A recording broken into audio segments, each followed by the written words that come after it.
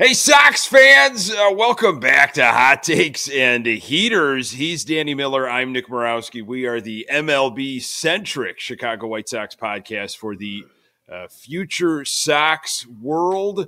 If you are finding this audio after Tuesday night's ball game, I apologize, but we've got it on live right now. Danny and I are both watching it in the background, as others maybe if you're joining us on the feed on YouTube or on Twitch. It's a tight one here. Kopech is in the game. It's 5-4 Sox, looking to get their fourth win of the season.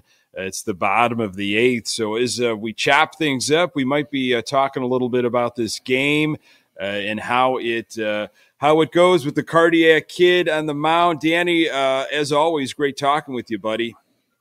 Yeah, and as always, it's good to be here. Good to be with you on a Tuesday night yet again. Good to be heard, good to be seen. And like you said, just hoping the White Sox can pull out a white-knuckle win here on another Tuesday night. Eric Fetty started the game here for the Sox, and he had a great line. I think it was 6 innings, 11 strikeouts, if that's right, which is a career best for him. His stuff was moving all over the place, that cutter and, mixing it up, in terms of the zone and, got away with some stuff as he got above the belt. But I like what I saw. Yeah, no doubt. I mean, the command was pretty impeccable today. Fetty figured out early in the game that the strike zone was going to be just a notch high. And he threaded that needle over and over and over again, where he was right at the top of the zone and he was getting that strike called all night long. Moved the ball up and down really well, in and out really well. Had the Twins hitters just guessing on a lot of stuff over there. Movement that's difficult to do. That's tough to do, right, Danny? You might come into the game with an idea of where the strike zone is, and then it fluctuates on you. We've seen that quite a bit this year already. And I feel like lately, over the last few years with umpires, and you've got to, then change up your approach a little bit. And you've got to, instead of digging your heels in maybe and being stubborn and, no, that's a strike, I'm going to just keep pitching to that because eventually they might call it. If you could quickly adapt, which is very difficult to do, because that might be the umpire strike zone. That's where it's going to be. And now I have to adjust. So that's a good point by you. Not only are you trying to work your way through a major league roster, a lineup, I should say, first time he's seen the Twins, and now a strike zone that maybe you did not anticipate.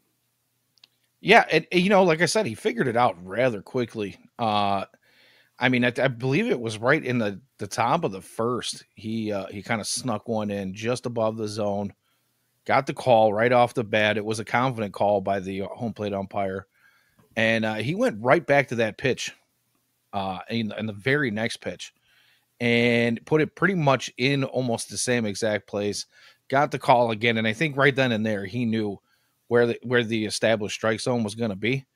And he took full advantage of it, and he used it. And like I said, the shape of his pitches was fantastic tonight. He was moving the ball in and out of the zone, up and down on the zone, and he had those guys just absolutely fooled. They were just guessing. Some really bad swings, couple of swords out there. Just overall impressive win. Or well, he hasn't gotten the win yet, but overall impressive outing for Fetty tonight. Yeah, I think in maybe his seventh. Is this his 7th season, MLB season? It's the first time he's faced the Twins. So perhaps that old magic of, when the White Sox wouldn't see a pitcher before, and that pitcher looked like Cy Young against us, maybe there was something going on in that realm where Twins hitters, which Twins are scuffling as well. Twins, this is the first time they're seeing Fetty, and they couldn't figure it out. It's very possible that it's one of those situations. You kind of hope that, Eric Fetty's been pretty solid most of the season. So, it might be that he's going to continue to have this kind of success no matter what kind of lineup he faces. And the White Sox do have some difficult ones on the schedule, as we move through the season. But, to be honest with you, he's just been a bright spot all year. There's been times where maybe his stuff wasn't exactly perfect, but he still seems to get himself out of situations rather well. And I'm here for it, man. I mean, he came over and we talked about it in the offseason.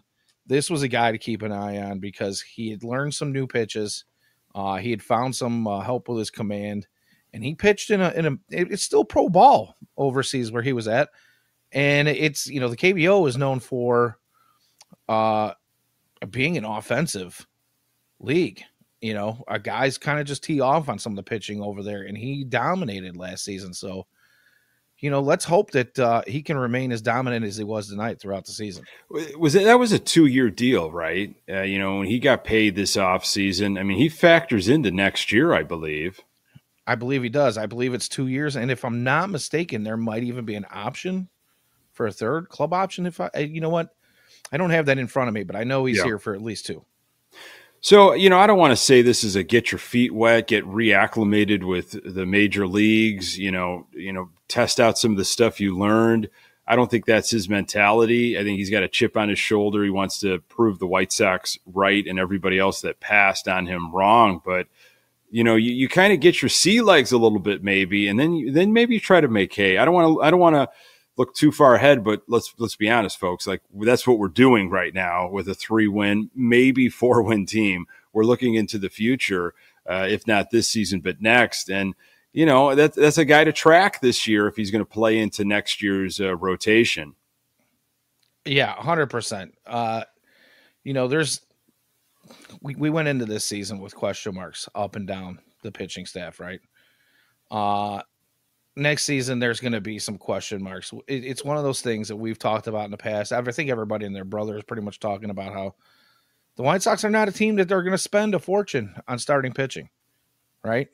And you're going to kind of hope that you're going to get some things out of some of these guys that are here right now that are on some, friendlier deals, trying to make their way, and hope that they can, continue to be part of that rotation next season.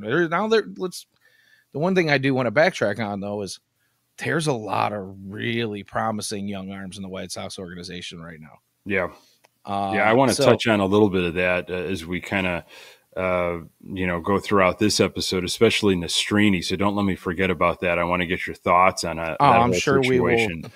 We'll touch on a few of those things, but it's kind of difficult to get deep into it because we do have a live White Sox game. Yeah. Maldonado just did what Maldonado does. And by the way, how about that, man? The team hero comment earlier in the game, maybe 2 innings ago, the Twins were able to tack on another run because the effort for Maldonado behind the plate, what a piss poor effort. I don't know if he got crossed up or if he didn't realize that was the pitch that was coming. But, boy, he tried to backhand a ball in the dirt, which is like a cardinal sin, bounced off his shin guard, I believe, allowed the Twins runner to get in scoring position, and the Twins just had a base knock, and they scored a run. Again, like everybody hype it, well, maybe he's going to, he's not going to bring the bat with him this year, but, we got a guy that could play defense. I haven't seen anything from Maldonado that he's a veteran, so I guess it's like you don't want to do him wrong and just DFA him. I don't know if I even subscribe to that, but the less of him, the better, Danny. Yeah, I've seen a lot of social media posts saying that maybe Maldonado, if the White Sox really want to keep him around for this young pitching staff and the way he handles these pitchers and the confidence that he gives them when they're on the mound, by all means, make him a coach of some sort. Baseball coach. Give him that, give him the old, I don't know. Put him in a Jim Tomey type role. It's an advisory role, consultant perhaps, a catching consultant. Right, exactly. Yeah. Keep him around if you want, if you want guys to be able to pick his brain and help develop the rest of the young pitching staff as well. Guys like Corey Lee and Caro and, Charlie, any of those guys that are going to make their way up, fine. But I'm tired of seeing them. You cannot bet, whatever. And be across the line, the slash line is just brutal. His OPS is like 200. Yeah. Yeah, we've spent far too much time talking about him already. Guy up at the plate right now, Danny, is Mendick. I mean, this is Mr. TWTW. This is Mr. Gamer. I mean, this guy was on fire in Charlotte, 5 straight games with a home run. They brought him up on Monday. He's done nothing but hit and hustle, and he can play multiple positions. I mean, is this going to be your all-star, your mandatory all-star selection? I mean, it's only one game, but right now it's looking that way, isn't it? You know, somebody has to represent the White Sox come the break. Yeah. And, you know, if Danny Mendick does half of what he's doing right now for the remainder of the time between now and the middle of July, there's a good chance he is that guy. You know, I know people were laughing like, oh, that's the one thing we get excited about is bringing Danny Mendick up. Like, but look at where we're at. I mean, you have to take any small amount of positivity, and 5 games in a row with a home run. Hey, that's positive in my book. And if he can spark this team anywhere near drawing a couple wins here and there, I don't know, boosting somebody, kicking somebody in the butt verbally and just saying, hey, get it together, you know, and maybe lead by example. I don't know if it's going to matter or anything, but it's just fun to watch. Yeah, absolutely. You know, I can't imagine that the entire lineup is going to bat at or under 200 for the remainder of the season, right? Like, some of these guys are going to have to come alive. Again, no, you know, we talked about it all offseason. We knew the offense was going to be bad. Some of these guys were brought in specifically for their gloves, and we'll get into more of that later because that hasn't been exactly awesome either. But I can't imagine that there's going to be an entire lineup of guys that are hitting below the Mendoza line like they are. You know, now, at least most of them. All the quotes that you read, whether it's from Marcus Timms or Grifol, which I've got a couple earmarked, of course, that I always do that I'd love to read off. But it's always, you know, we got to move ahead. We got to move ahead. You know, we're going to get out of this. This isn't how it's going to be. This isn't us and all the political correct stuff. But again, I'm with you, Danny. I just don't think it can happen at all. I mean, we're not even out of the month of April. Like, this kind of stuff can't be this bad for, you know, even 2 to 3 months. You know, I think it'll spike up and it might go back down.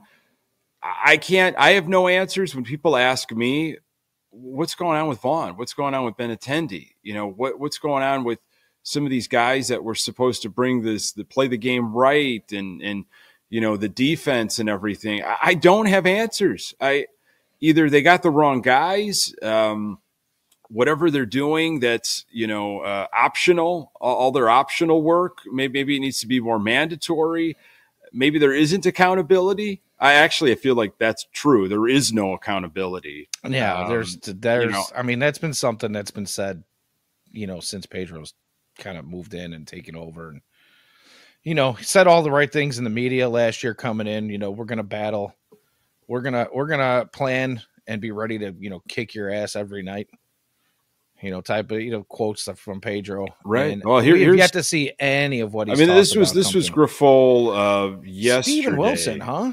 Steven Wilson's going to try to close this one. I believe that was part of the Cease acquisition from the Padres. But indeed, Grifol said, you know, I can tell you this, rest assured that everything that happens in this ball club, on the field, off the field, that affects us being able to win a baseball game or affects the integrity and character of this organization is being addressed. You got to take him at his word, of course. And I don't know if his character, I don't know if I'm confident taking him at his word based on what I've experienced the last year and a half or so.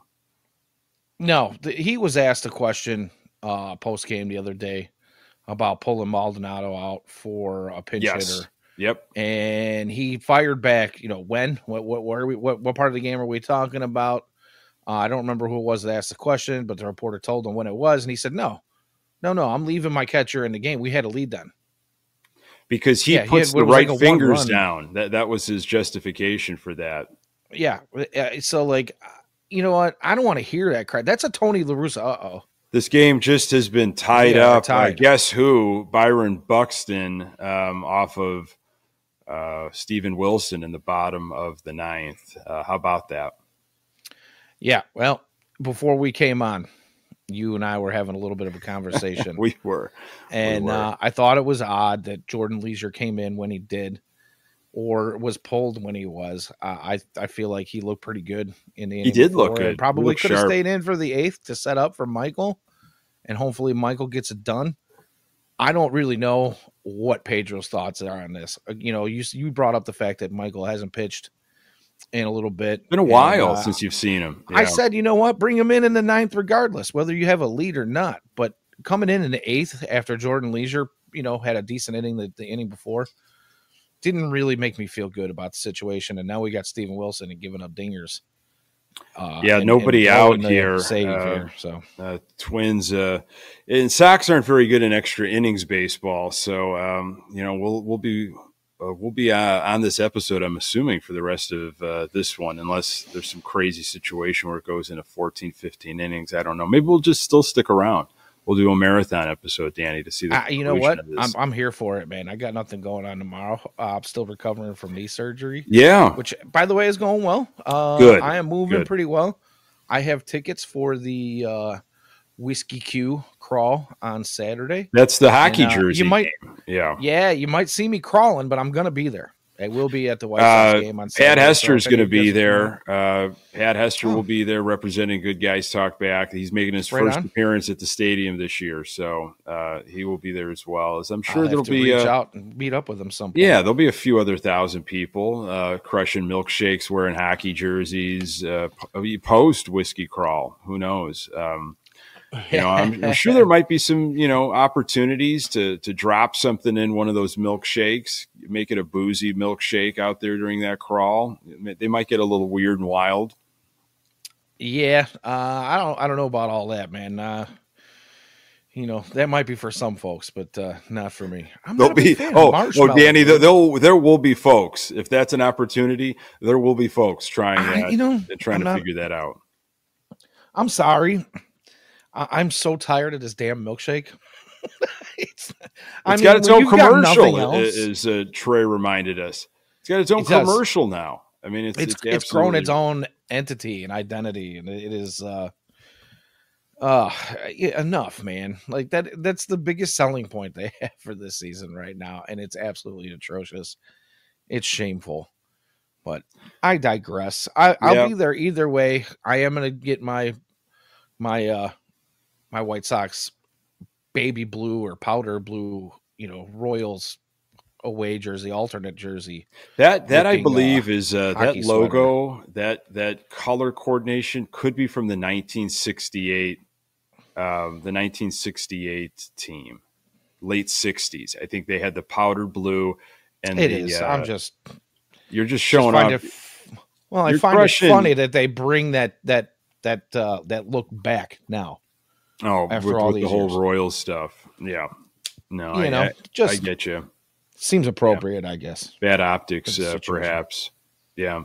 In this game, earlier in the game, really to get the Sox going, Eloy Jimenez with a 3-run jack. He also had a single and I think a shard of a bat, his bat, got into his eye. My heart stopped. Yeah. As he was running to first base after he roped that single, holding his eyes. I mean, it's like, I don't know if you can pull some sort of optical, if you can pull an eye nerve while running. So it was, I think, just a shard from the bat. But, I don't know. I have zero expectations for Eloy Jimenez. It's great that he's back. I think it's going to take him some time to get into a groove, if he can get into a groove.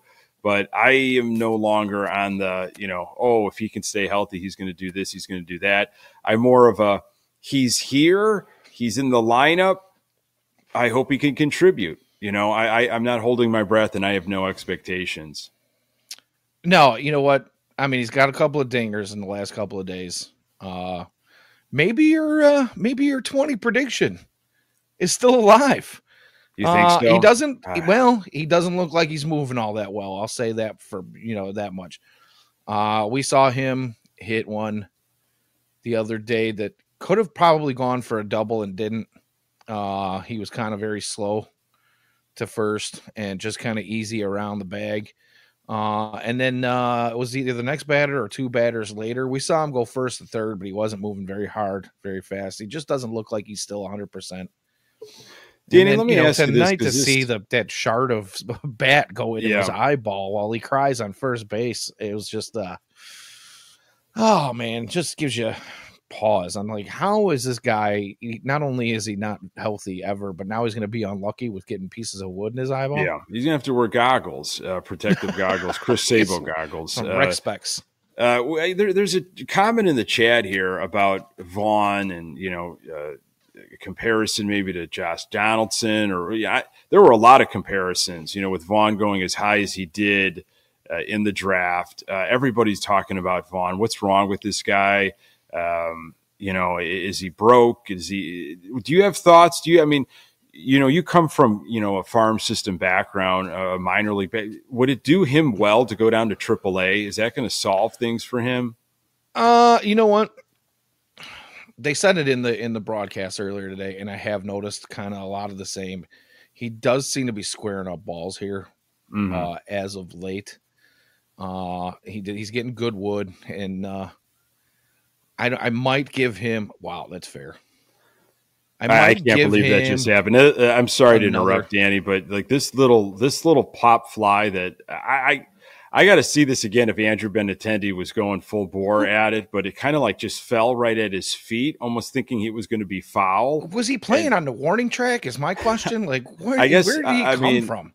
Okay, I'm watching the replay right now. And again, if you're catching the audio later, you've seen this already. That was a loaf. That was an absolute loaf to get into that ball. Look how deep he's playing. That was, and that was not a sprint in. So now you got runners at third and second. One out for the Twins. This just screams walk off right here for the Twins. What was that defensive alignment? You got a man on second, and he was hanging out in the first row of the bleachers out there. He basically was. He was like 5 feet off of the warning track. Who's responsible? Daryl Boston used to be responsible for the outfielders. Is Jason Bourgeois, was he available? Was he in the dugout able to communicate with outfielders? He was taking a deuce time out maybe. I don't know. But, man, you got a man on second, and it is the bottom of the ninth in a tie ball game. The last thing you want to do is get walked off. So why are you playing so deep? If you're going to beat me over my head, you're going to beat me over my head. Correct. But you're not going to beat me with a ball in front of me where you're going to score from second all the way. And that was just dumb. It's luckily for them that ball was hit so high that the man on second could not take the chance to go all the way. Hold up on that. And I don't think that was a deke by Benintendi. That was just a simple trot in. He trotted in for that. Yeah. You know what? Again, if you're ever going to fire up two at a time, Danny, maybe even a cigarette and a cigar at the same time. I'm getting real close because I just fired up that cigar. Trying not to do the long darts too often here because this team is going to really get me this year. I get you. I'm just having some fun with you. Yeah. I'm right there. I'm pretty close because that play just about did it for me. I'm like crawling out of my skin over here. I don't know if you guys. It's a big strikeout by Steven Wilson. So now we got 2 outs, bottom of the ninth. Twinkies on third and second, not out of the woods at all. It just feels like it in these situations, Danny, with how this team has been this year. Whatever can go wrong will go wrong. They haven't been doing very well for themselves either. It's not like these are a lot of hard luck losses or, boy, we played really, really tough and we just got beat. I mean, they've been embarrassing losses, but when you're going that way, when you have a tight game like this, it just feels like it's going to go the other way. It's not going to go the White Sox way. And that effort right there by Benintendi, man, that spoke volumes. Yeah. And again, another guy that was brought in, because he was supposed to be a decent defender. And we were hoping we were going to get the version of him from a few years ago where he actually hit, 20 bombs or so, 18 bombs, whatever it was. And we've seen neither. We've seen neither from him. Matter of fact, we've seen a lackluster effort from the guy with the highest paycheck in White Sox history. And I believe, was it you that I saw on Twitter kind of posted or reiterated what somebody else has said, that some of these guys that got their paychecks seem to just be mailing it in. They're too comfortable. They got paid, and they don't care. I wasn't necessarily talking about Benintendi, but I guess it could apply. And again, I hate to question, how much heart and how much love and how much passion and all this other stuff, but it just feels like some of the guys on this team that got paid big time early. Like they got mega contracts, before they even did much. And even goes back to Tim Anderson. He got paid handsomely before he really even put any time in at the major league level. But you look at guys like Eloy, to get paid again too. Yeah, Eloy and Mancada. I mean, you can look at Yaz and Benintendi, sure, and the amount of money that they made. I don't know. I know Benintendi was dealing with the hand issue still last year, and he claims like it's all right. He's healthy, ready to go. I don't know what his excuse is this year, but I have no factual stuff to back up. It's just kind of a hypothesis of it's interesting to see some guys that they got huge contracts. Sox doing their Sox thing, trying to lock up young guys for a long period of time. And it just feels like, well, hey, I got paid, I don't have to go earn that. I already got it. And again, we're not ignoring the chat. We kind of have an agenda that we're on here. And right now it's about this White Sox game. And that's a walk-off. And that is a walk-off for the Twins. Steven Wilson, John, I believe, with the home plate ump about something, but there you have it. This is my answer to the people that say, why get rid of Pedro Gafal right now? Why? Everybody wants to say why? White Sox they don't want to pay a new manager, and what difference does it make? You're shifting Charlie Montoyo into manager, and maybe you'll put Grady Sizemore, who's just a baseball coach, quote unquote, in the yearbook. Put him at bench coach. And that's the thing. We're talking about a team. Everybody wants to say, well, it's 2024. They're not going anywhere. They're not doing anything. But we're going to see a parade of guys come up from the minor leagues this year, probably more than ever, is my guess. We're going to see a bunch of young pitching. We're going to see a handful of prospects, and then that's before rosters expand at the end of the year, like we normally would see. And I don't want this guy's taint on these young guys. That's a great point. Yeah, that's the thing that I think is the layer that we're not maybe noticing immediately. It's a lot of excuses I've seen from people, and to each their own. This is their thought process. Hey, fan how you want to fan. I knew somebody was going to say something about taint in the chat. Ian, not what I meant, but as soon as I said it, I was like, oh shit, here it comes. From the man who said 74, he's now talking about taint. So, you got people saying as Sox fans, well, look, it's not going to do anything realistically. Look at how horrible this lineup is. Nobody in the world could ever manage a team like this and get them going in the right direction. Pedro can't create miracles, this, that, and the other. You might feel good for a little while that Pedro's gone, but at the end of the day, what is it really? I just can't wrap my brain around that mentality. I mean, that to me is just a lazy loser mentality. You don't know. If you look at a guy like Pedro Grifol and you say, again, I've said this before multiple times, but I guess it's a good moment to bring it up again because of this loss and where the Sox are headed.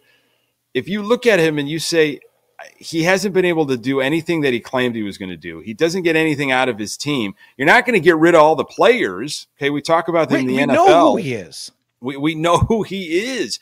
And if he has faith in his managerial abilities, it's like, buddy, what is your managerial resume? Okay, it's only with the Sox, and it's been god-awful. So how could you lean on what you've done as a manager? You haven't done anything.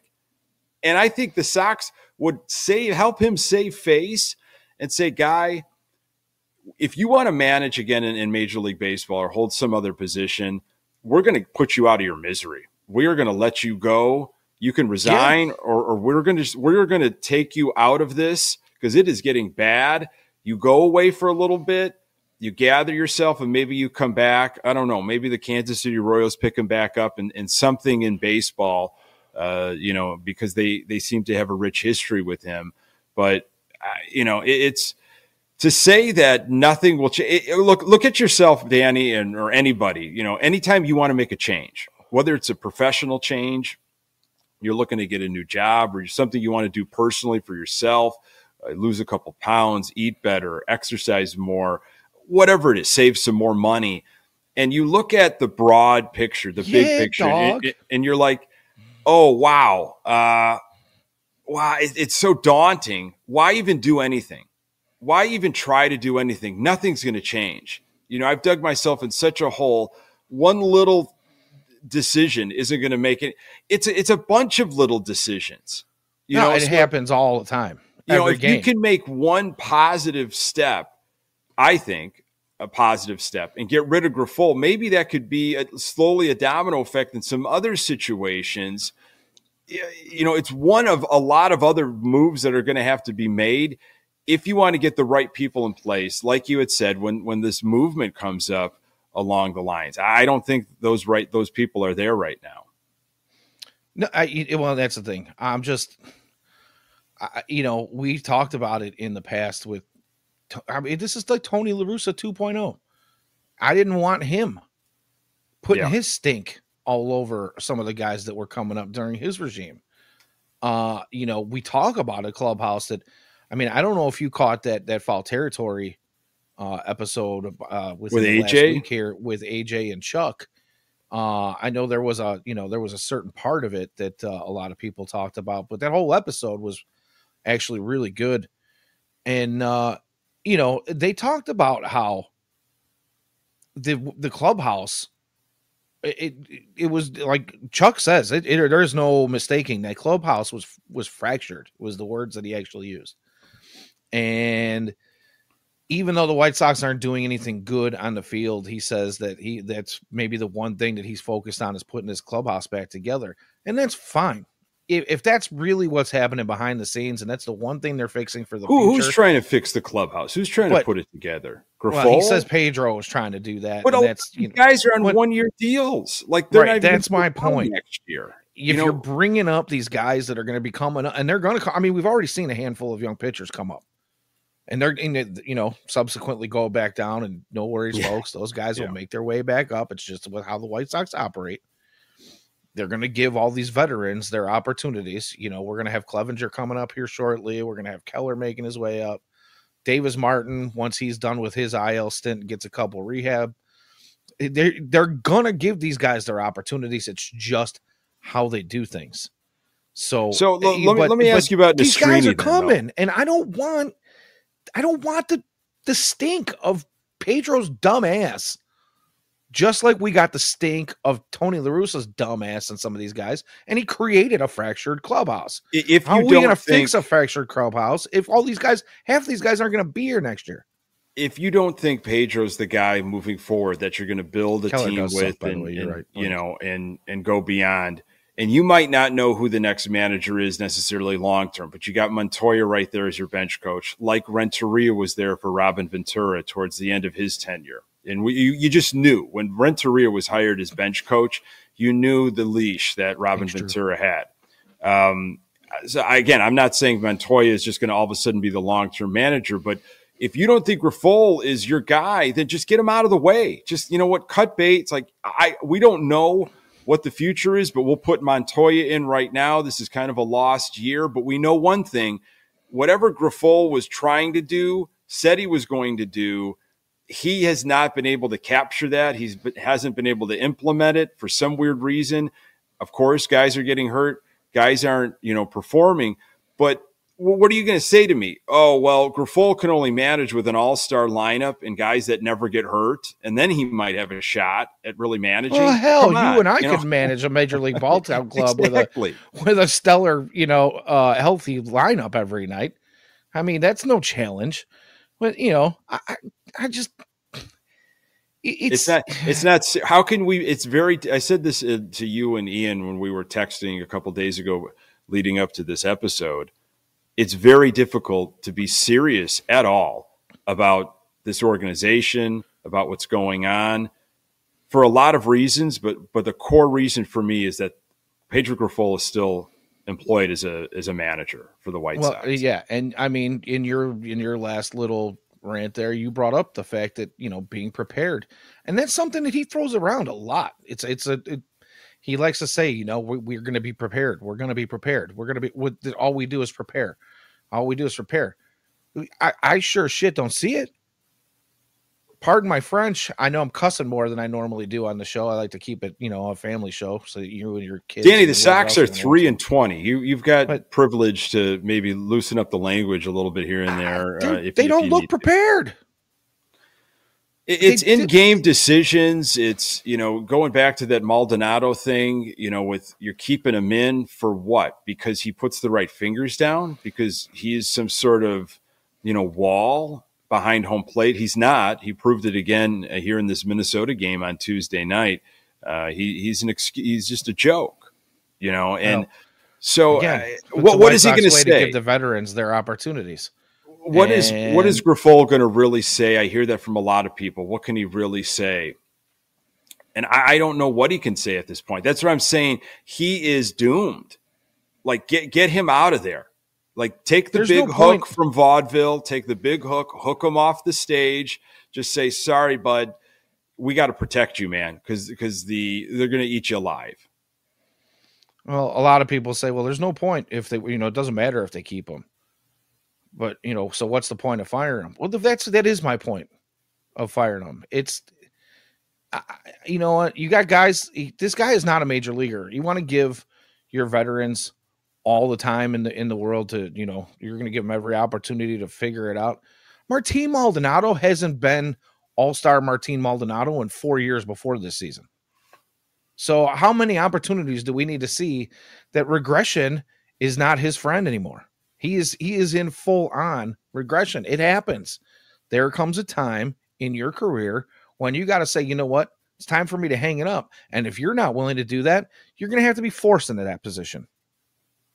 Yeah, I'd like to see Pedro Grifol as a manager and Chris Getz as a general manager need to know when to pull the plug. Yeah, it's on Getz too. It goes all the way up to the top. The man who is going to, open up his wallet and maybe throw $200 million to get this Southside Stadium. I'm willing to open up the wallet to help out here, help the cause. Goes all the way up to him. We know that, it gets tiresome talking about it, but things that can be controlled and changed. Jerry's not going anywhere. He's not going to sell. He thinks he's going to live another 10 years. Who knows if his kids hold on to it, what they're going to do. I don't know, but you can get rid of Grifol. I don't think Getz is leaving anytime soon unless he resigns and just says, whoops-a-daisy. I wasn't ready for this. I got the blessing from Jerry, but I have future. I want to have a future in baseball, and this is not a good start for me unless he believes, well, once you're in the White Sox family, as a lot of people have found out, you're a lifer, right? It's very difficult to get kicked out, as we saw with Kenny Williams, Darryl Boston, even Hahn, well past his due. So, the performance is horrible, but some of these in-game decisions, just like how the bullpen was managed, these little things, if you've been watching the games, which is tough to do, I get it, but you're watching the games and you're seeing how they're losing some of these. There isn't any change from the manager. Like, no lessons are being learned. Yeah, it's unfortunate to feel like the same broken record just keeps spinning, and that every time I feel like something might change, as much as things change, it all stays the same. And it's just the White Sox way. And unfortunate it just doesn't happen. And as far as this whole freaking stadium thing, and I see the chat's kind of picking up on that. $1.7 billion they're asking for in public funding before Jerry said he was going to open his wallet. And what did you say that number was reported that he was ready to put in? $200 million he was interested in. So that still puts it at like 1.5, right? Yeah. That they're asking for from the state. Yeah. Which still makes it the most expensive state-funded ask in pro sports history in the U.S. The largest ask to be publicly funded in pro sports history. And you want to do it for this team? For this team that you don't even want to invest a 150, 200 million in a year to put a product on the field? Yeah. Build a team, and then we'll worry about a stadium. I don't want to give them out. Waddle and Sylvie this afternoon. I just happened to be in the car, and I flipped on the station, and there was Waddle and Sylvie. And I don't really listen to a lot of sports radio in the afternoon anymore like I used to. Those guys are halfway decent. They were talking about this. And it was Tom Waddle who said, you know what, you guys, as fans, need to write your congressmen and your lawmakers in Illinois and say, we're not doing it, because the general consensus is they're probably going to get this thing done. They're probably going to get some way they're going to figure out a way to show the economic impact on the area to get funding. Well, you could probably, you could right now.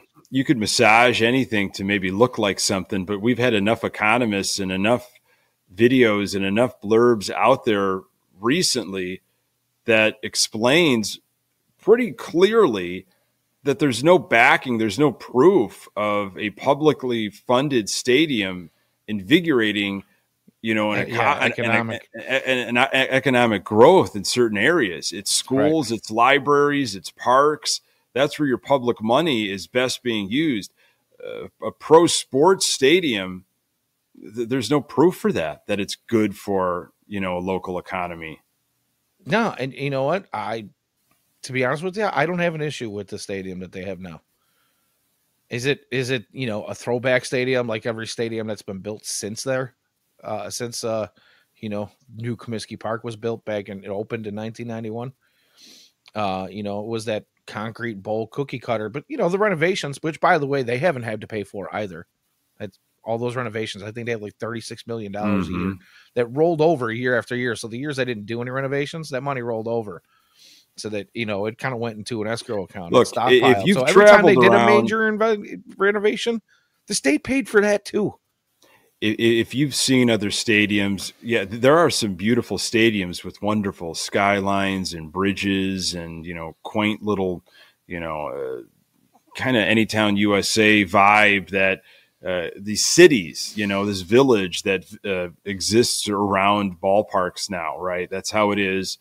Restaurants, bars, hotels, outdoor concert venues, lots of greenery, all that kind of thing. Sure, all that would be fun and exciting. Exactly. But in terms of actual stadiums, I got to tell you, if you're going to be open-minded, and I know I'm extremely skewed as a diehard Sox fan, but it has its issues.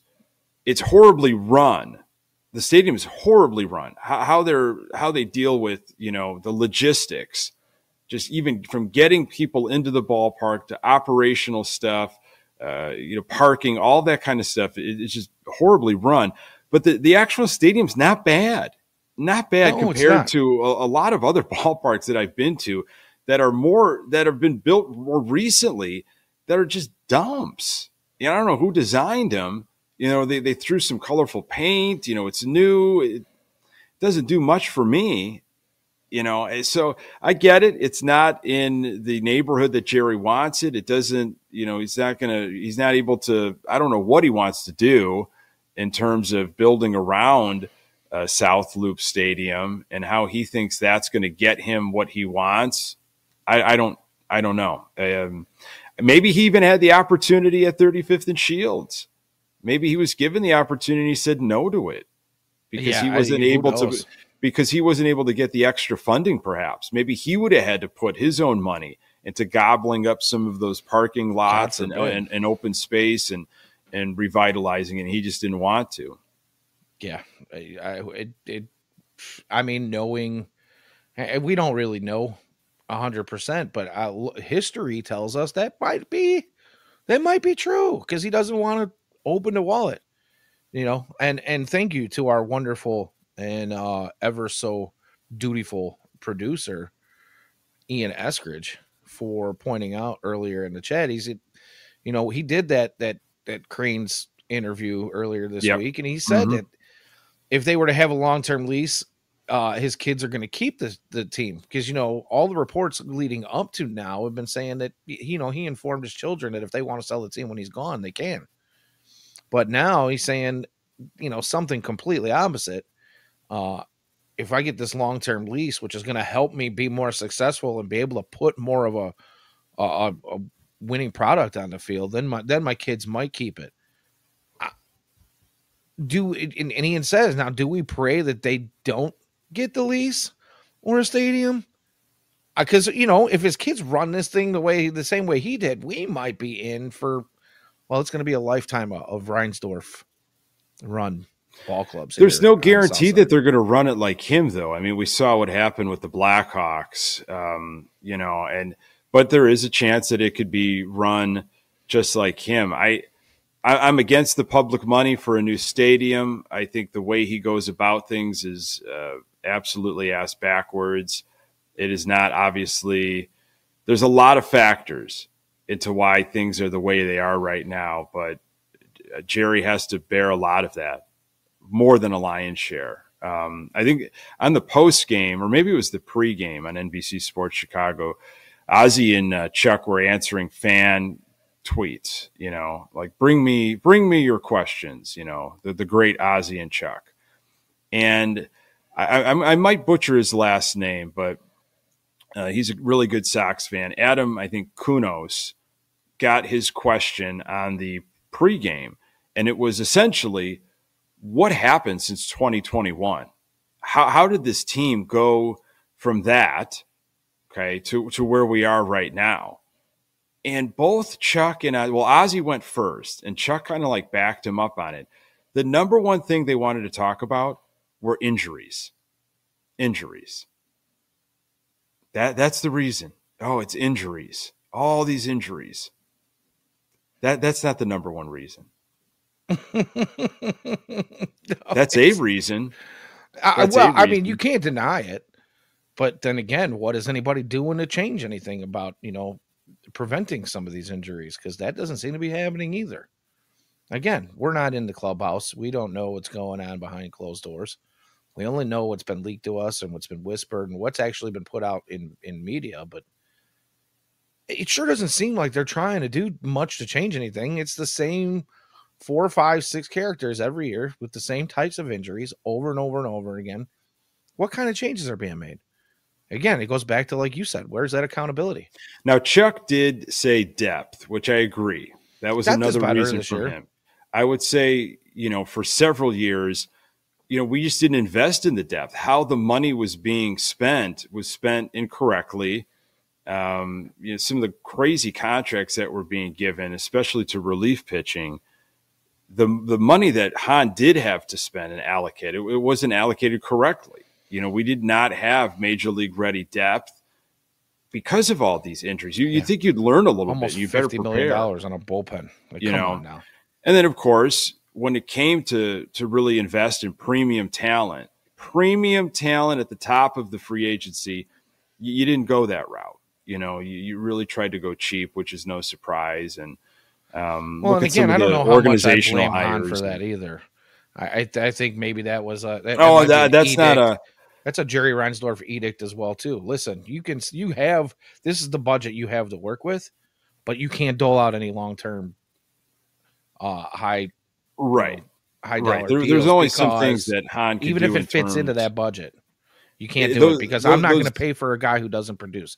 I'm not going to pay a guy over $100 million for the first time in club history if he doesn't produce. Well, guess what? Now we got Ben Nintendo out there doing what he does for the highest, you know, grossing contract in White Sox history. I don't like the fact that the owner has these type of edicts. You be the owner. Let me do my job. But anyways, I digress. Sorry. Yeah. I'm on one today, man. I'm fired up. I'm angry. Yeah. This is the downside with doing an episode. I hate being a White Sox fan right now.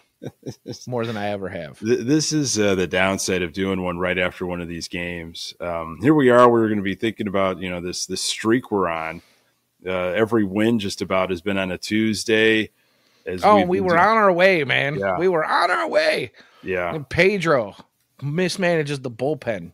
And Benintendi Wah, jogging wah. around and some other stuff. A lot of things happened Yeah, that and collapsed. this is a bad Twins team. This Yeah, is they're a not good. very beatable team for the White Sox. They're not good. But, you know, Shit as the White Sox are, this is a very beatable team. when things are going the way that they're going for the White Sox, as I had mentioned, right. when the game was tied, I believe, it feels like in these situations it's going to go the other way for the Sox, because just almost like a premonition. You're almost like creating your own destiny. And maybe there is a mentality of like that in the clubhouse of, I don't know if it was Lopez. Somebody had a Trying quote. not to do it, but Someone had a quote a couple weeks or a couple days ago of, you know, you try to get out of it, but sometimes you just don't get out of it. Yeah, Danny, feel free, man. Light it up. It's hot takes and heaters. There's been a lot of heaters. There's been a lot of heaters tonight. Cigars, cigarettes. This is long dart number 2. I put the cigar down because you might need just a pipe, perhaps. Just I would like to see. I mean, you know what? Yeah, get me a little Sherlock's Home, Dr. Grabal pipe. You know what I mean? I think starting the next episode next week just with a pipe would be nice. And then just what's in that? What kind of pipe are we talking about? What's in that pipe?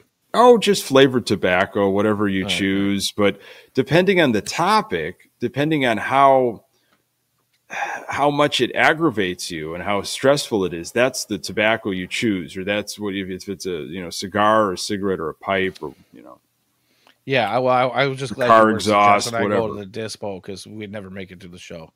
Yeah, it's not my thing anymore. It was at one point, but man, yeah, oof, I'd be hacking up a lung and sleeping about halfway through the show. So we'll figure this thing out. I really want to get your thoughts on cherry this. Cavendish. My dad used to smoke cherry Cavendish. Ian. On this, I want to know about Nastrini in your mind, because this really struck a lot of people.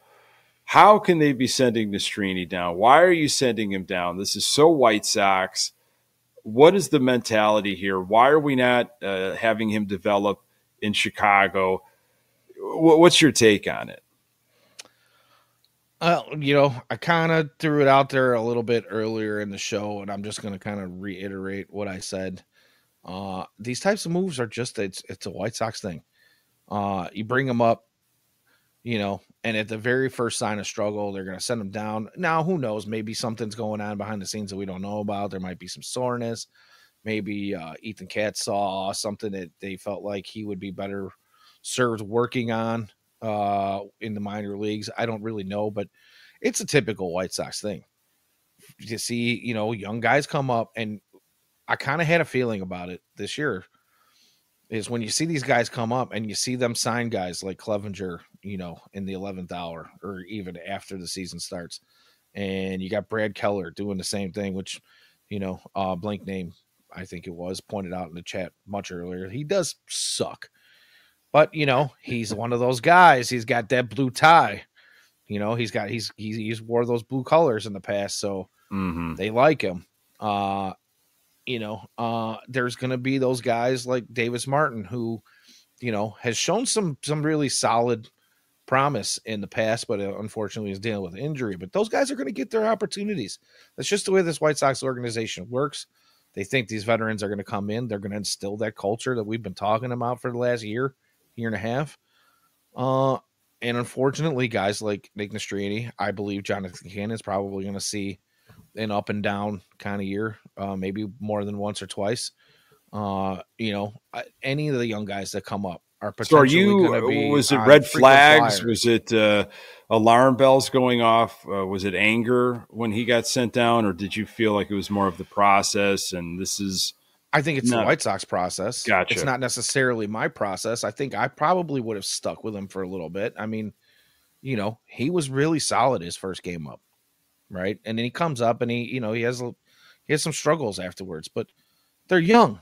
And again, it's a 2024 season. It's not going to amount to anything except for maybe, historically bad. We're already seeing them set records and be on pace for like not just historically bad, like, but the worst in a lot of categories by far if they stay on this base, which again, I find hard to believe, but I They're just making a don't go of know. it. Yeah. Yeah, give them an opportunity. Don't say, oh, first sign of struggle, see you later, bye It bye. was against a Phillies lineup that was a tough lineup. I watched that game in real time, and he was missing the zone. He was, and he was pressing a little bit, and I think he was trying to be a little too cute because it was a fearful lineup. They got some mashers there. I mean, and he's young. He's young. So that's going to happen. I didn't think he was broke, or well, there goes the great Nastrini. Boy, so glad we got that guy. Not at all. It's just that's going to happen. He needs to go through that kind of stuff. Like Cannon did. Was it yesterday? He wore it, man.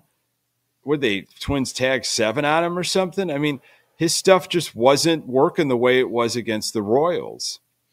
And again, it's early in the season.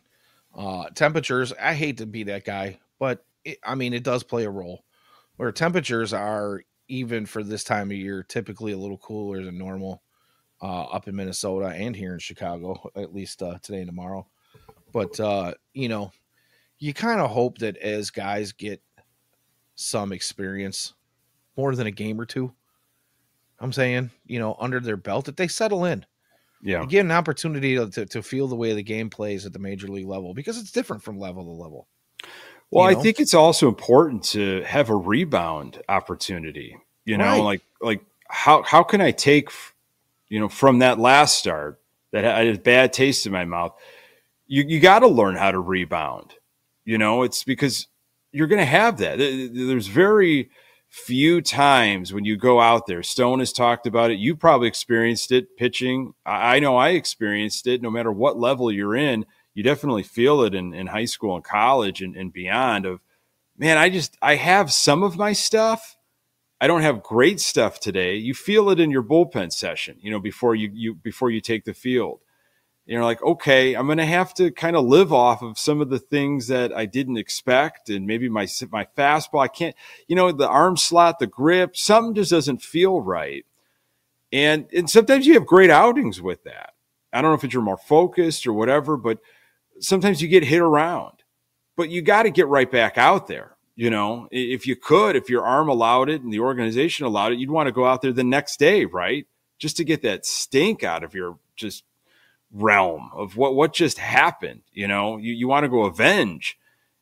And I gotta think that Nastrini is probably gonna try to understand the process, be patient. He knows this is part of the business, but he wants to get back out there and prove himself. I think you muted yourself, Danny. I did. Sorry. Let me get you.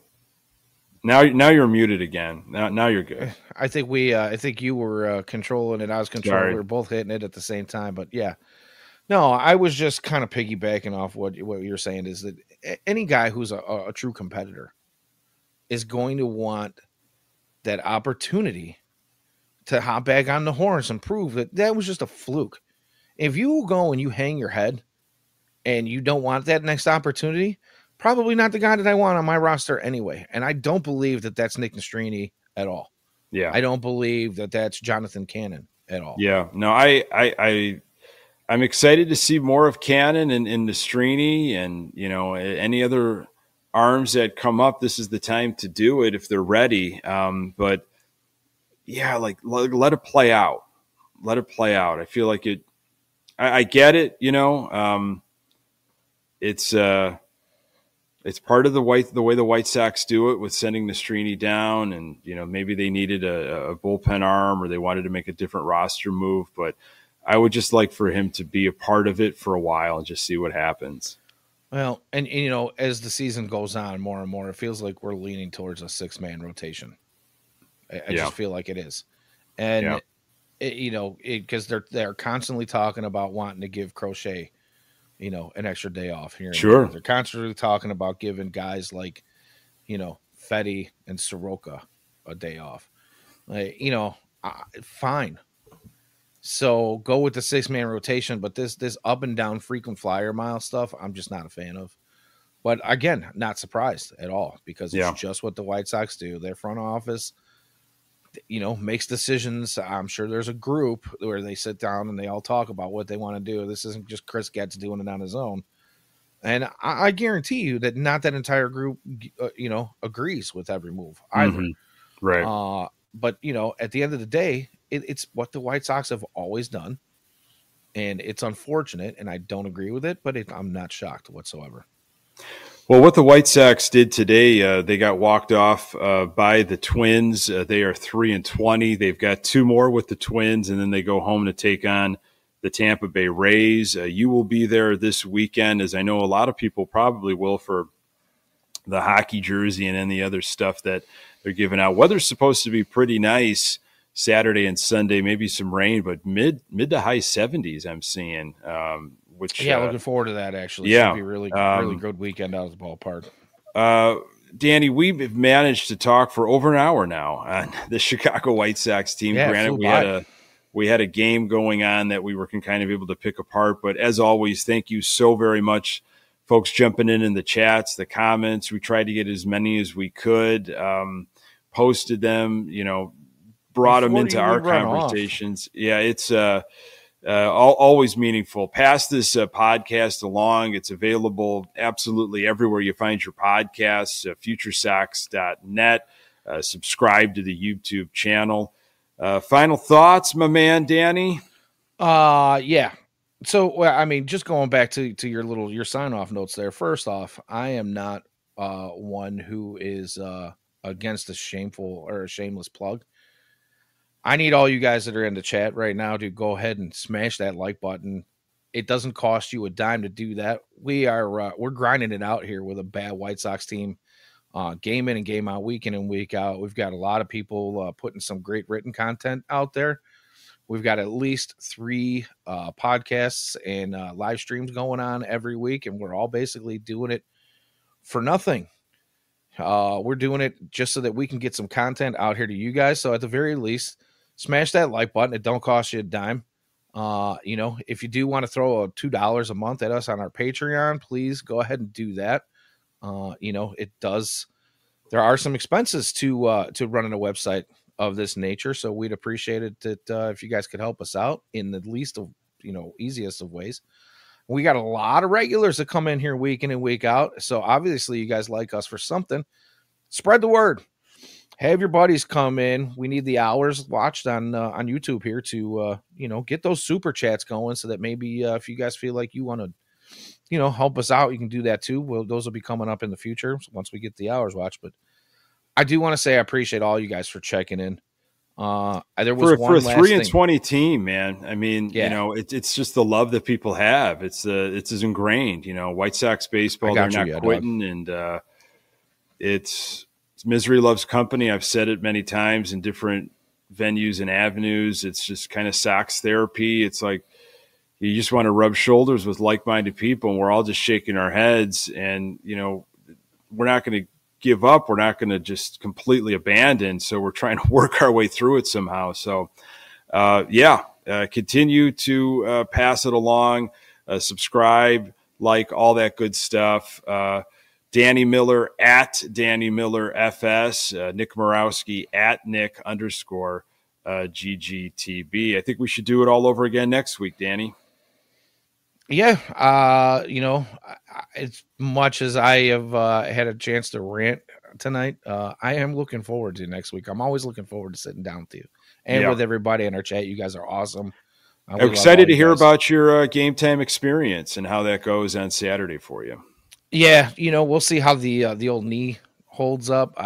You may find me sitting instead of doing the old crawl around the stadium, you might find me sitting in one of the lower deck sections while everybody else that I'm going with does the crawl thing. But either way, that's all right. You're there. I'm in it to win it, man. Yeah, you're in the building. All right, sounds good, man. Heal up, take it easy. Try to bring home a White Sox winner. I got one more thing. I'm going to throw. It was asked that if we had any new Pedro Grifol quotes this week. I'm going to throw it out there. We're not even going to discuss it because we're going to go ahead and sign off here. But I'm going to let you guys go ahead and discuss. You guys chat about it on social medias or hit us in the comments after this this video goes up later on. But here's your Pedro quote for the week. He says, "Yesterday, I really care about our fans. I truly care about our fans, but I'm not going to throw out there anything that I speak to our players as individuals or as a team. I'm just not going to do it." So you can take what you want from that, how much he cares about his fans or not. And you guys discuss amongst yourselves. We'll see you next week, man. That'll be a good starting point. For Danny Miller, I am Nick Murawski. Hey, until next time, go Sox.